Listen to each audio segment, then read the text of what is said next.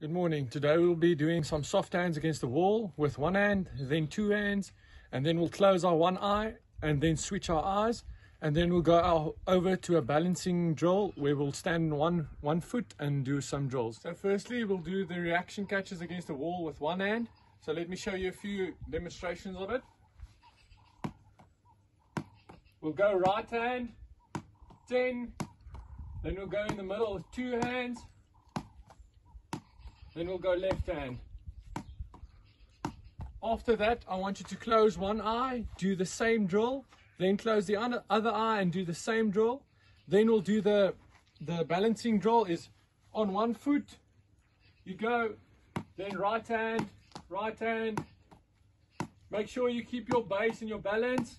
Then you go left hand as well on the one foot, then you turn around, do it on the other foot, and if you're done there, that's today's training session. Thanks guys, stay home and stay safe.